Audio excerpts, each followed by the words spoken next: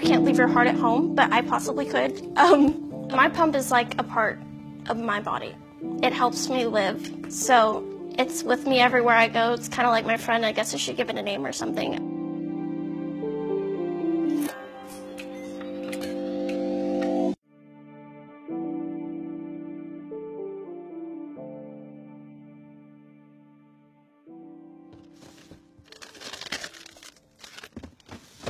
I have a disease called pulmonary arterial hypertension, and I have a pump that pumps an experimental drug called Remodulin into my body, and that is what is necessary for me to stay alive.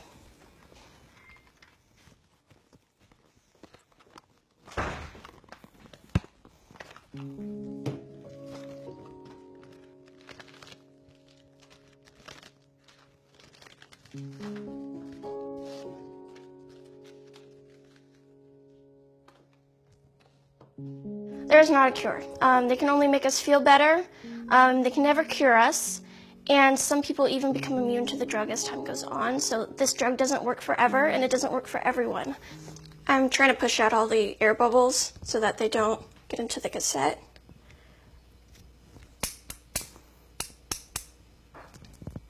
So I'm just connecting my tubing right now. So basically I'm just switching pumps to my new medication, and then I turn this pump on so that it's running. So this is just trying to get the fluid to fill up the tube so that there's no air in it. There's something particular about Lauren. Although she's shy and quiet, she will say how she feels about things, but you have to pay attention because she'll only say it once. And if you don't hear her the first time, you consider that opportunity gone. I try to listen to her very carefully now because what she has to say has a profound impact on me and everybody around her. This pump is on, so this is good to go too. And then I just have to clean everything up.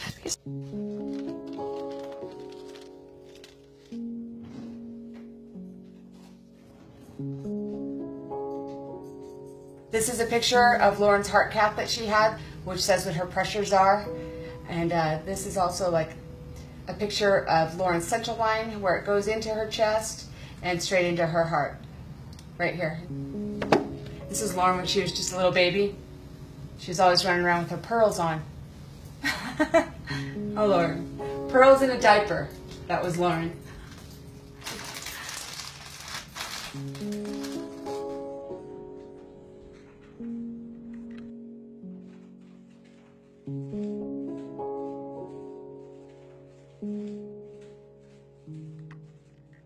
When I was little, I really didn't know there was much wrong with my dad because he was very resilient. He never seemed sick to anyone. Joe was diagnosed with pulmonary hypertension when he was 18. He never really let it get in the way of what he did. He found a way to adapt. Could this be genetic? And they said, no, it's idiopathic. It happened it was his luck. So no, it never even crossed my mind until I started having symptoms and wondering what it was. And luckily I had a great doctor that said, let's go check it out, and decided that she, in fact, needed a right-sided heart catheterization, and she was diagnosed. I was told that life expectancy, I was actually shocked by this, because I guess it's hard to hear, was 1 to 5 years. Without treatment, I was told 1 to 2. But she does have treatment. But I do think that that's a very individual thing for each patient. However, Lauren's been sick a really long time. She's been sick since she was a little girl, even though we didn't have her diagnosed. And I think that that's played quite a big toll on her body, not being oxygenated the way that it need to. So, I mean, I don't know what that's going to do for Lauren's life expectancy. I would hope to think that within her lifetime that we're going to find a cure and that it won't be like that. And then typically you have to put the tube in a circle. It's kind of like a stress loop so that if it gets pulled on, it doesn't just kind of like rip out.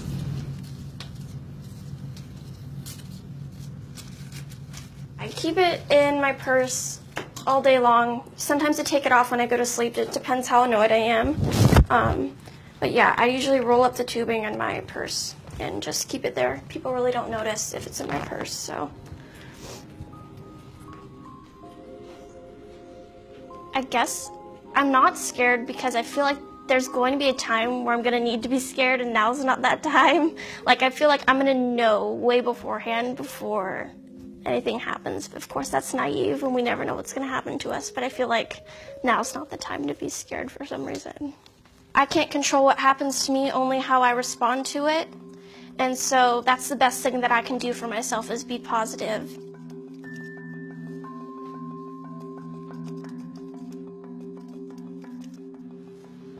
I'm going to nursing school, and I'm interested in becoming a remodular nurse for other patients. One thing that happened was I was asleep, and I woke up and it untwisted itself. And like I hit a part of my tube and it just dropped off. And so I knew it had become detached. Flicked on the light, looked in the mirror, saw that there was like blood all over my shirt. And from there, I got on FaceTime with my doctors. They told me what to do. That's actually happened to me twice. There is fear that if this happens again, that it could be worse, fatal, which is why I wanted my dog. Decided to get my service dog because I'm going to a dorm, I'm going to be alone with all my medical equipment, and so I thought as a safety precaution I wanted a dog to wake me up. So that's why I got Ruby, is because of that whole bleeding situation. And there's usually like a long waiting list. It's usually like 3 to 5 years, and then it costs you like $35,000. I have a trainer that trains me to train my dog. So that was the quickest way for me to get a service dog.